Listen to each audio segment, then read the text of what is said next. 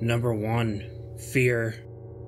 For almost all of my early childhood and young adult life, fear was the single most powerful emotion I felt. Not love, not laughter, not anger, but fear. It drove my every thought, my every feeling, and was for years the impetus behind every motivation and every action. Whether at home or school, asleep or awake, fear followed me like a stalking monster, like a waking nightmare, driving me to do things most kids and even most adults would never have imagined doing.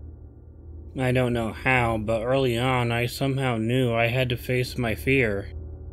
I had to climb that tree when most kids were barely walking, swim those ponds and lakes and rivers when most were still in their bathtubs, play in the surf at high tide while still wearing diapers, and watch out for sharks, sea snakes, stingrays, giant crabs, and jellyfish while most kids were playing tugboat and building sandcastles. By the time I was 4, I was watching out for alligators, snapping turtles, and crawdads, and piranhas while playing in the backyard drainage ditch off the St. Johns River.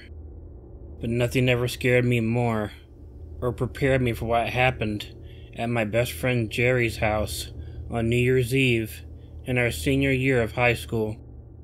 It was perfect. Jerry's parents were in Florida for the holidays, Christmas and New Year's, and weren't expected back until January 5th, 1972.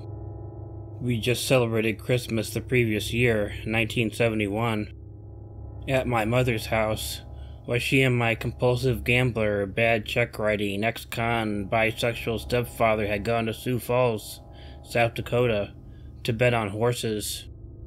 Jerry's house was on the opposite side of Southwest 9th Street from my mother's house on Southwest 12th.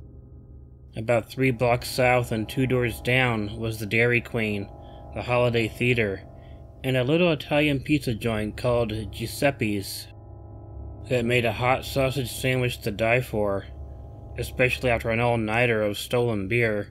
We weren't old enough to buy beer yet, herb, sativa coming up through Mexico, and LSD-25, supposed to be part of Timothy Leary's private stash, but who knows. It was incredibly good. Earlier that summer, right in front of the theater, was where Jerry, me, Tom, Rick, Mike, and Alan, the original Dark Side of the Moon loons, were crossing Southwest 9th Street at about 2 a.m. on a Saturday night, when looking back we discovered Jerry lying flat on his back in the middle of the street after hitting a car on his way across. Not getting hit by a car, but hitting the side of a 40-mile-per-hour moving vehicle when he suddenly gets up and starts scrambling for his glasses right in the middle of the street. Naturally, the rest of us sprung into action, directing traffic, screaming and yelling, cursing and laughing, horns blaring, tires screeching, and here's 16-year-old Jerry, all 6'2" and 250 pounds of him, getting back up and trotting over with a shit-eating grin on his face, completely unfazed, heading to Giuseppe's to get the best hot sausage sandwich on the south side. We glibbed to die for.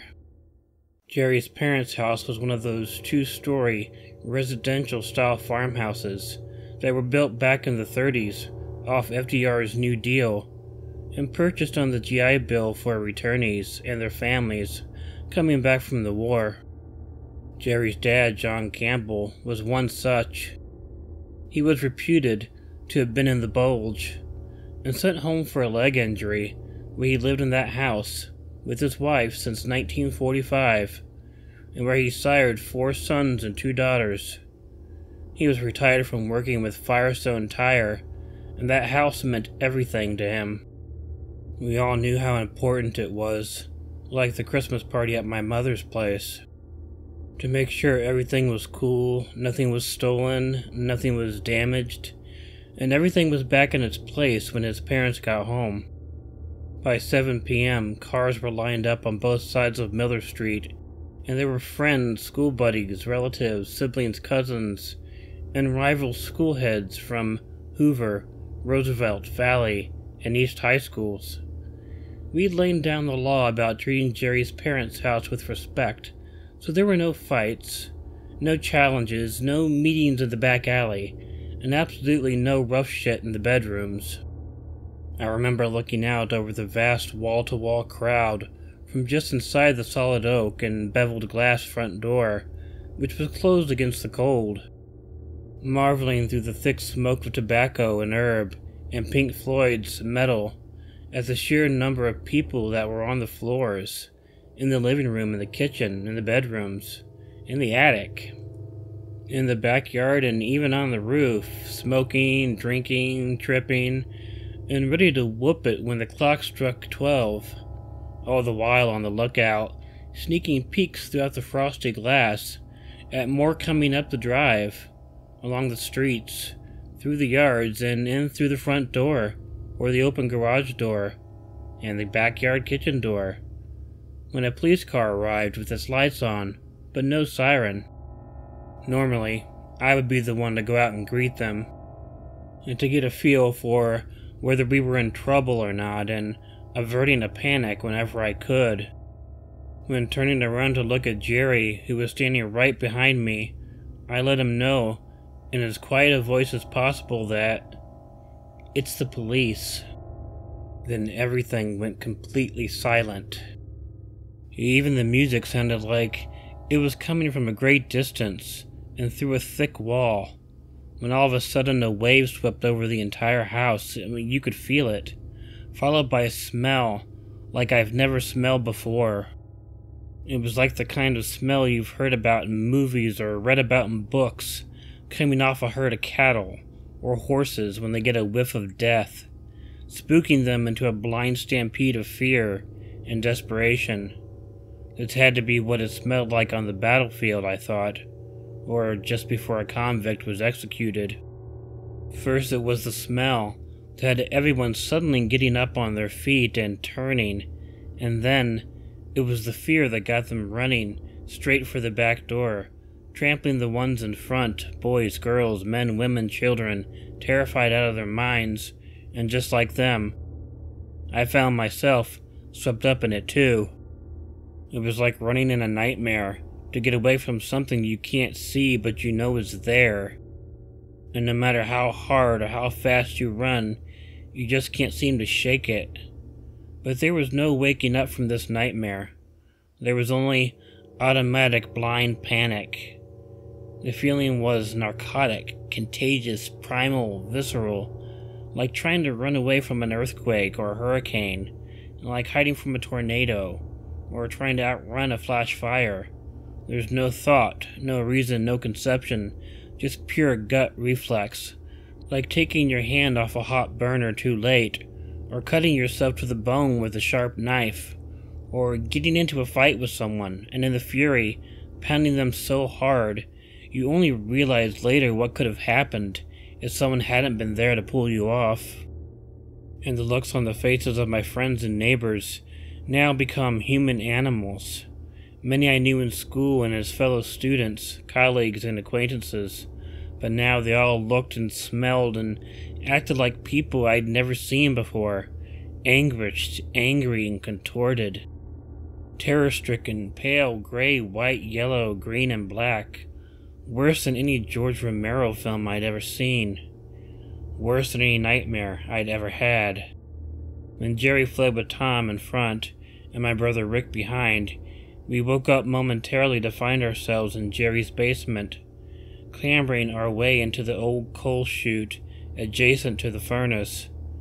It was completely pitch, with stored boxes and old furniture, and we found ourselves desperately clawing our way in and stacking boxes behind us against the door and waiting for what none of us ever knew.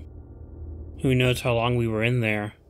I just remember being the first to ask, "What are we doing, Jerry? Jerry, Tom, Alan, Rick?"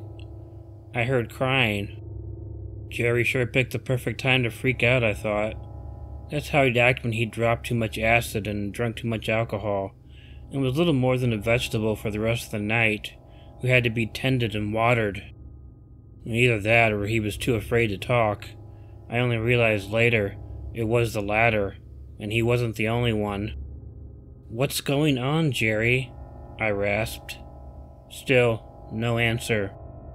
I remember whispering, almost humming, as I began to lift box after box we'd stacked in our haste to get away from whatever it was we were hiding from, and talking in hushed tones to not alert anyone about where we were or what we were doing. Sweating from the heat and confinement in a room that wasn't meant for human habitation, and slowly but surely regaining my ability to think. Somehow I could just see in the dark, from a tiny pinhole in the door, that let in just enough light to enable me to see shapes and make out objects. "What the fuck are we doing? What the fuck is going on?" I hissed. Slowly my best friend Tom helped me, and so did my brother Rick, and finally even Jerry pitched in. Alan was nowhere in sight. We found out later he'd managed to get home somehow, and began replacing all of the boxes as close to the way that we had found them when we decided to try the door. Straining through the sweat and the side effects of near carbon dioxide poisoning, we cracked the door, the tiniest of slivers, gulping the cold pristine winter air coming down the stairs, while straining through the gap to decipher any kind of sound or movement that would mean having to restack the boxes, barricade the door, and cower in fear for who knows how much longer. Fortunately, there weren't any. When we emerged, we found that we weren't the only ones who sought refuge in the basement. We could see signs of the washing machine and the dryer pulled out from the wall as though someone had been hiding behind them. Boxes and furniture pulled out from under the stairs where someone else had hidden, and even a dilapidated mattress halfway up the wall, and sprawled on the floor where someone had tried to cover themselves. Climbing the basement stairs, we discovered scuff marks on the wall, as though some were desperately trying to retain their footing by crowding the stairs, and handprints on the walls, as though someone was trying to remain standing while holding on to something or someone. Opening the marred basement door and entering the kitchen, we discovered that windows had been smashed from the inside out, and looking out the near glassless back door, which was hanging by a hinge, revealed a clothesline in tatters. The cedar tree wind fence that had been planted decades ago to block the cold north winds during the winter had been pulled apart for people to try to squeeze through on their way to their frantic bid for freedom. Standing in the middle of the backyard, looking up towards a wind-swept sky with shredded clouds and bitter cold blowing through every broken window and door, the roof looked like it was missing shingles, and the second-floor bedroom windows were all broken out. Even a broken telephone line off the pole in the back alley swung back and forth and told of their manic flight. People had left objects in their wake too, like purses, bottles, cans, shirts, bits of clothing, packs of cigarettes, roach clips, and paraphernalia, like pipes and cigarette lighters, and even a wallet. It was like something out of a science fiction novel, where an entire populace had somehow been yanked violently and en masse into another dimension. The rest of the house was the same: windows smashed, doors broken, holes in the walls, one leading to a locked door, Jerry's father's den. Fortunately, they couldn't get in. It took us all the better part of the next 4 days to get as much as we could cleaned up, patched, windows caulked and holes spackled and painted before his parents got home, but they knew. Try as we might, there was simply too much damage. That was the first and last party we ever had at Jerry's house. After graduation, Jerry was kicked out of his parents' house for good. A couple of years later, I heard that his mother had a stroke and died, and his father followed a year later. I talked to Jerry only once after that, and it wasn't a friendly visit. Tom joined the Army as an MP. Alan got 5 years for Grand Theft Auto. My brother Rick was sent to a juvenile detention center for 1 year, then on to live with my stepfather's family as a foster son in Spencer, Iowa. They were Jehovah's Witnesses, out of the pan and into the fire. Mike went back to school to get his GED, and I went to work to save up enough money to hitchhike across the country, still facing or daring my fears. I hitched all over the West, going up and down the California coast, the California coastal mountain range, the Sierra Nevadas, the Grand Tetons, the Great Divide, the U.S. and Canadian Rockies, the Cascades, the Great Basin, the Mojave, the Sonoran, and the El Chihuahuan deserts for almost 2 years, climbing that tree before going back to school for an elusive bachelor's. But that's another story.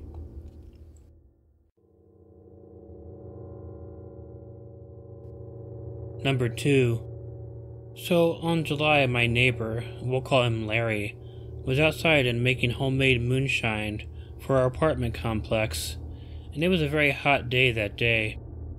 Later on, that night, I was laying down because I had a migraine, and my husband and birth father were in the living room, when we all heard screaming and everyone freaking out. My neighbor had yelled, "You fucking stabbed me!" What happened was a different neighbor, we'll call him David, stabbed Larry in the abdomen, and he yelled. Larry took 5 steps back and told him to back off. David lunged at Larry again, and Larry took out a pocket knife he always carried on him, and he grabbed David's hand, and they twirled around with each other for a moment, and broke the white picket fence in front of our apartments. Then Larry stabbed David, and I heard people screaming, "Oh my God, you killed him.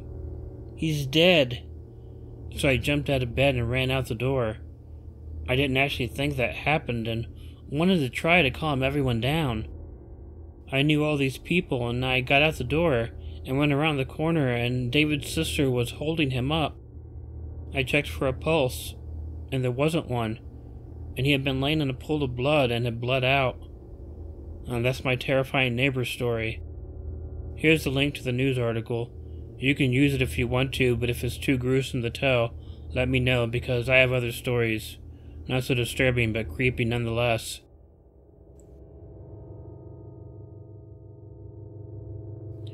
Number 3. The plate glass window. It was a warm spring morning at the store where my mother worked.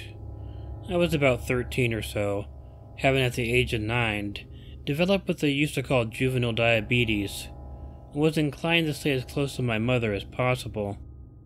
Diabetes was every hungry kid's nightmare, because that was a sure way to end snacking on all kinds of sugary delights, which meant no more consuming of those confections that almost every kid in the world, or at least to my knowledge in America, craved back then. For me, it was sugar-free candies, cookies, and drinks. It was Shasta, Fresca, and Tab soda, which I detested. And one candy I never knew how to pronounce, spelled Estee, which was French for star. My dietary regimen was so tight, it nearly drove me out of my young, adventurous mind. Because of my diabetes, my mother and I had become very close. I had to be injected twice a day, and eat 3 meals at certain times every day, so she was the only one on hand for that. So I, of course, went with her everywhere she went. I knew she was always trying desperately to get me to my next birthday and beyond, so I did my best to comply. Deep down, I knew she was right, and because I loved her so much, I did what I was supposed to do in her understanding of what the doctor ordered. After a while, she figured it all out. We both did, and because I did not die in front of her, I was eventually able to have more freedom. It was a learning experience for us both. During that time, my dad, who does not deserve the title, decided to become an asshole and left my mother for another woman. She was forced to go to work to support the 6 girls they had together, alone. At the time, she worked in a convenience store that was situated on the outskirts of town, in front of 2 one-way streets, one going east, one going west, and a train track running on a raised rail bed right in the middle, all of which were clearly visible through the store's large plate-glass window. Because the neighborhood was in a rural area, a part of the view was marred by the awful gray-black sickness erupting from the many factory smokestacks. And thank God it was not so close that it ruined that view entirely, yet the ugly contents that choked the air were detrimental to our and our residents' health. This was the South in the 70s, and air pollution was not as widely understood or accepted as a health risk back then. Because I went with her everywhere, I always accompanied my mother to work, and because the litigation laws were more lax back then, I was allowed to, and knew it helped her peace of mind. Being diabetic, I was an avid reader, despite being a natural-born adventurer, a tomboy they called girls like me back then. I found as much solace in helping my mother as I would exploring the woods and creeks and abandoned houses with my older sister by reading adventure magazines and books on display that were stocked on the shelves at the store. My adventuring was reading Ellery Queen and Alfred Hitchcock mini-magazines, and compilations with multiple authors that were chock full of horror, mystery, and adventure short stories. But horror mysteries were always my favorite. I called them then, as I do now, scaries. Also, I loved the full-color cat and horse magazines. One of the pictures in the cat magazine reminded me of Samantha, my Seal Point Siamese, who would later turn out to be my cat Shiloh's mother. And the rock and roll mags. Sometimes I even read Rona Barrett, a celebrity critic of the time, and once the True Detective magazine. But I shied away from those because the photos were so graphic, real, and awful. Whenever I searched for a new magazine like Fangoria, the horror magazine, my eyes would inevitably stray to the True Detective magazines, and I would be forced to avert my eyes because the covers showed actual police photos of murder, suicide, and accident victims. One early Sunday morning at the store, looking out through the large plate-glass window, I remember the sky was an unusually deep shade of blue, with just a smattering of wispy clouds racing across the vastness. I was immersed in a Ellery Queen murder mystery when I was interrupted by the sudden jingling of the store bell. It was a handsome friend of my mother's, who was always trying to date her, but would always be put off, yet sometimes still tease her, a fanciful grin on his smiling face. "You know, it would be so nice if I had a beautiful woman like you to have dinner with." You got that part right. She was beautiful, and I'm not being prejudiced just because I'm her daughter. And she'd smile and shake her head no, and he'd raise his eyebrows and throw in, "Or lunch?" And she'd shake her head no again, and he'd go further with, "Okay, how about in an hour right here?" stabbing his index finger down on the counter. "No," she said more adamantly, "and you know why." Then he'd stop and look at her square in the face and say, "You can't blame me for trying." And then my mother would laugh. This guy had been trying to get her to go out with him for months now. But because he was in the middle of a divorce, my mother was loath to let it go any further. After what she'd already been through with my idiot dad, it was more than what she needed right then. The nicest part about it, though, was they were still friends, and because he was a cop, he helped to shy away a lot of bad people with bad intentions from the store. If anyone still tried, they were either really desperate, really stupid, or really drunk.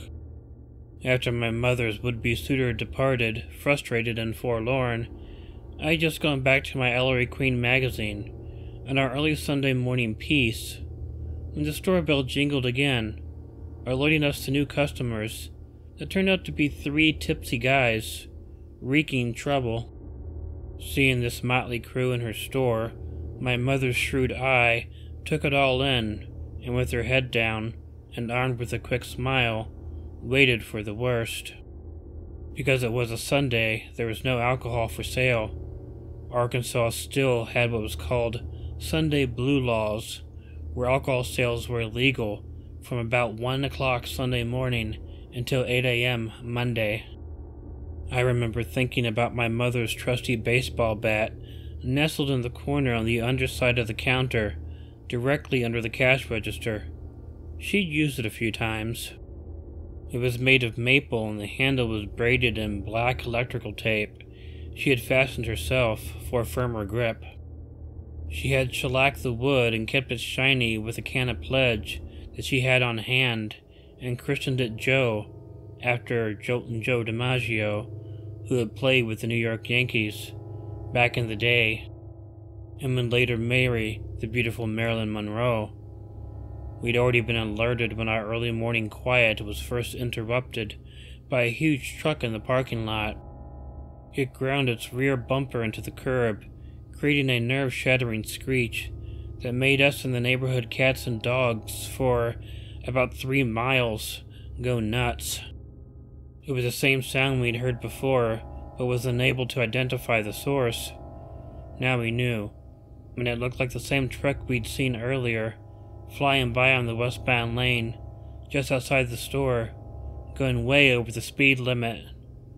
From my little stool in the corner, I watched the larger of the three head to the back of the store. The other two went to the chip aisle, and were pawing the bags a little too loudly, in an obvious distraction, when I heard the big one in the back yell out, in his deep southern accent, "Shit, why won't the door open?" I saw my mother's body tense, her right arm previously hanging loosely at her side, now tightened into a clenched fist, just above Joltin' Joe.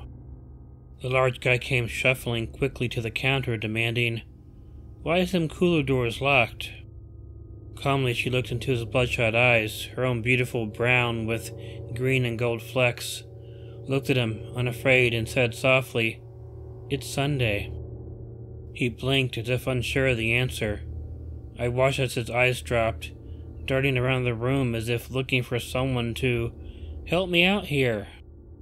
But his accomplices were oblivious, still molesting the merchandise in the chips aisle, when his eyes suddenly grew wide, his mouth forming the letter O but not making any sound. His head nodding slightly, almost in agreement, when somewhere deep inside his small, inebriated brain, the lights flickered on, at least momentarily. His need-to-save face transformed his comically bewildered facial features from customer inconvenience to feigned outrage. The thought of not being able to sate his growing hangover with more hair of the dog had taken hostage what little reason he had left, and given way to an insatiable need to further dim his mind, assuming there was any more left to dim. When he told my mother to unlock the door, she calmly took the key out of the drawer without saying a word. Somehow her calm irritated him, enough for him to grab onto her shoulder with his large fat hand. I saw the calm go out of her as he squeezed her shoulder hard, her right hand desperately searching for the bat. Silently I slid off the wooden stool, my mother's struggle first and foremost in my mind. The other two seemed to be unaware of the goings-on at the moment, and continued their assault on the snack aisle. I could hear them to my far right, but could no longer see them. As my long, skinny 13-year-old legs went down on my hands and knees, crawling like a granddaddy longlegs, the distance to where she stood. It seemed like it took me a millennium to reach her and our hero, Joe. My mother had her right hand clasped like iron onto the edge of the counter, afraid the drunken thug would pull her over the top and do worse to her and possibly me. I knew I was the main reason she held on, and I was going to help her in any way I could. Moving undiscovered, I reached for Joe. My mother felt my presence behind her. I lifted the bat in my left hand. She loosened her right from the end of the counter, and in one swift movement, Joe was out of my hand and into hers, and the asshole went down instantly onto his knees as the bat connected with his left upper arm. I hit down the left field line. It went limp and hung useless at his side as he stood up, turned swiftly around, almost falling to his knees again, and fled for the door. The other two abandoned their obvious charade, but, unlike him, they got away not so empty-handed. They too flew, but with a few bags of chips and cookies. We heard them pull out of the parking space which they had backed into to make for a speedy escape, assaulting us again with that horrid screeching sound and the accompanying chorus of cats and dogs in the surrounding neighborhood. Sadly, it took my mother some time to pull herself together to call the cops. He'd hurt her when he gouged her shoulder. She'd learned from experience that not much else could be done. There were no video cameras. She had to call them anyway. While waiting for them to arrive, we kept seeing what looked like the same big truck speeding through the intersection and over the railroad crossing in different directions. After the police showed up and took down the information about the 3 sheets to the wind shoplifters and an APB for assault that almost ruined our Sunday morning, we realized it could have been a lot worse and took it all in stride. Fortunately, there was not as much traffic in the store or on the streets, it being Sunday, so it gave us more time to calm down and slowly get back to work. Most of the regulars had partied out the night before and were still sleeping it off. The faithful were at church begging forgiveness for imbibing too much, while swearing to God it would never happen again, which it inevitably would, their earnest pleadings the week before all but completely forgotten, having learned nothing about the meaning of the word contrition. But the truth was, they really didn't want to stop, and who could blame them? As long as they stayed home and out from behind the wheel of a moving vehicle, or doing themselves or someone else harm, like the 3 thugs at the store, what difference would it make to anyone other than themselves, or their families, if they had any, or their God? As the afternoon wore on, I watched through the plate glass window. A young man pulled up his white Honda into the parking lot next to my mother's '98 Gold Olds. The afternoon sun made the gold on my mother's car an even richer shade, with a brilliant goldfish tinge glinting off his new white helmet. I watched him dismount and head for the door, the bell jingling as he entered. Again sitting quietly, picking up where I left off, reading my Ellery Queen, I heard my mother and the young man talking. He mentioned that the motorcycle he rode up on was a new Honda, and that he was so happy to have it. His old bike was not starting properly, and he was overjoyed that his new bike would get him to work on time. Now he wouldn't have to worry about that anymore, he said. I lowered my eyes after he gave off a huge smile my way and paid for his RC Cola. He downed the entire bottle and ate the moon pie he bought in a matter of seconds. It seemed as if he was a bit nervous and in a hurry. After throwing away the wrapper and handing the empty bottle back to my mother for the 5-cent deposit, a great way back then to reuse the glass and help keep the environment clean, I noticed his blonde hair was braided and a long rope down his back. The blue of his eyes bid my mother and me a good morning, and we watched him leave the store. The helmet he had tucked under his left arm when he had entered was now placed securely back on his head as he started the engine and rode out of the parking lot. We heard him ride by a couple of times, test riding his new bike. The large truck that had been racing by had disappeared, but then suddenly showed up again, barreling airborne over the railroad crossing. Like I'd said, the railroad tracks went parallel along the front of the convenience store above and between 2 one-way streets right outside. 2 bisecting two-way streets cross both one-ways and the train tracks. From the plate glass window, we could see one of the 2 ways go up and cross the rail bed. Because the 2-way crossed the railroad tracks and had a stop sign, anyone crossing the tracks would have to have given the right of way to the train. But if there was no train visible, motorists, teenagers mostly, would gun their engine up the hill and run the stop sign at the railroad crossing to get as much height as possible before coming down hard on the other side. Normal drivers would stop before crossing the railbed and then drive down the hill to the parking lot, park their car, truck, or motorcycle, and enter the store to the accompaniment of the store bell. Crossing the elevated railbed at a normal rate of speed gave the customer a pretty good view of the convenience store parking lot from the top of the hill, and gave customers an enticement to come in. Occasionally there would be an actual train that would cross the railbed above, but it wasn't as used much now since the city had become more modernized. In front of me, and at a certain time of day, the sun would shine almost directly into the store, through the plate glass window, but at an angle so as not to blind you. The windows were tinted to reduce the UV rays, and with the golden light, gave off a pink hue that I wasn't crazy about because I hate the color pink, but hey, it was beautiful, and nature meant a lot to me in so many ways back then, regardless the color, and still does today.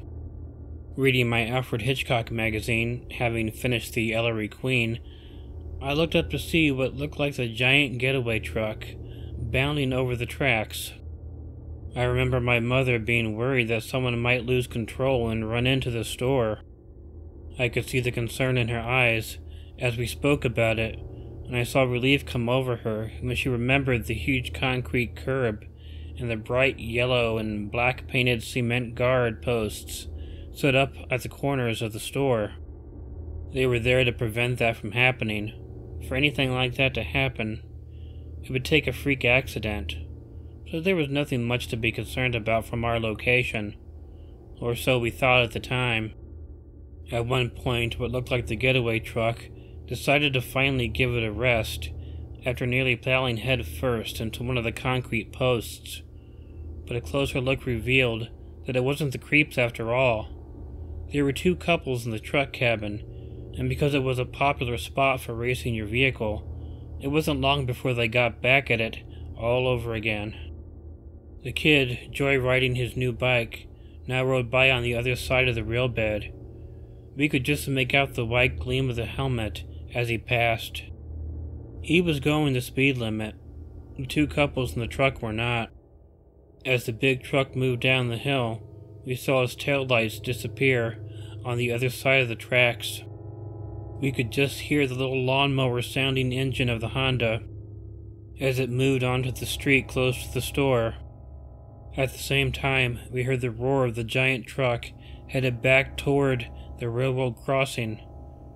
This same scenario played out several more times when I heard my mother's voice change, just as I began again to read.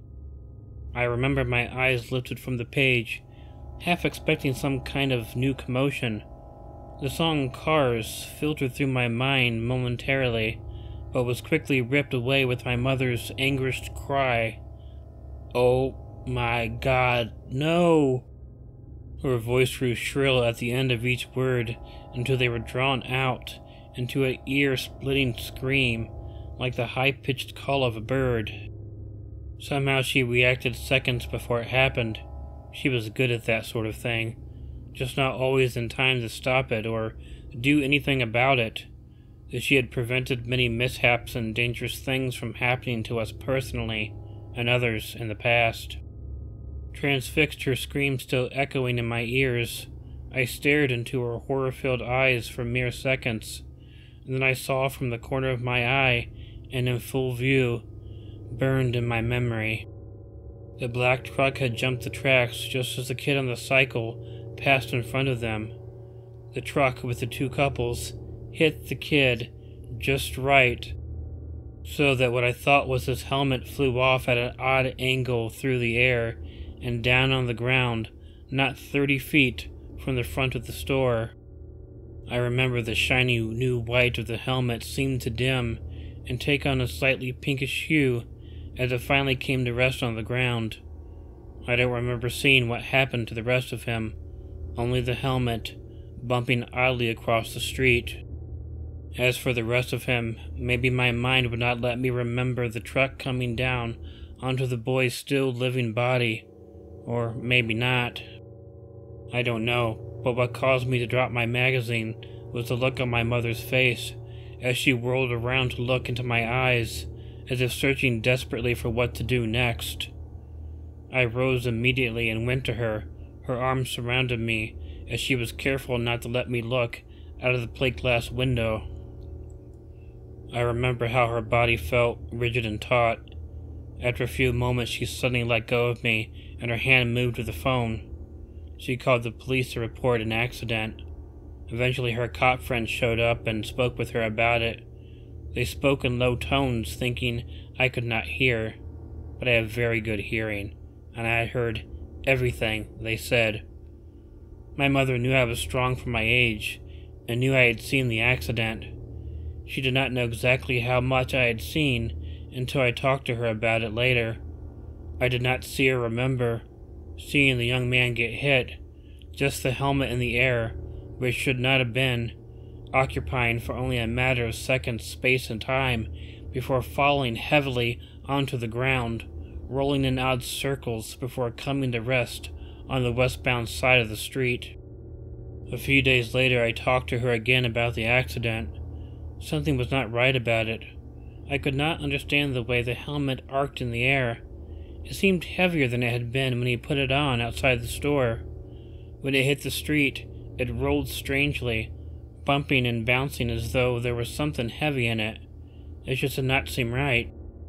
Looking her square in the face, I asked her what I had heard her cop friend say. Was that actually what happened? I needed to know if what I heard was correct. She nodded with a very slight shake of her head, and then blurted out, "Yes." Then a quieter, "Yes." I had never felt so bad for someone I did not know. Her cop friend had stated that the truck had struck the young man in a way that could only be called a freak accident. When the truck was on its way back down after the jump over the tracks, it somehow hit the kid on his motorcycle in such a way as to physically knock his head off his body. I could not remember seeing the impact, but I and my mother saw the helmet and thought of the poor boy's head, still contained inside, with a long blonde braid and his blue eyes.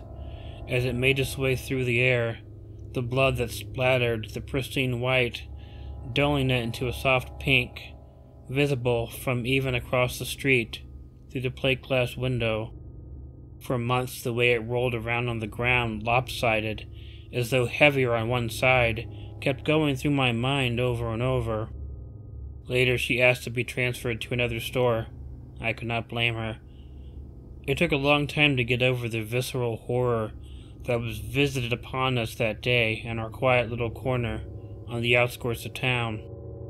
And I thank Christ in heaven that my mother and I got through it. But to this very day, I still shiver whenever I see a rider on a motorcycle, and I still remember the plate glass window tinged pink against the UV rays of an early morning sun.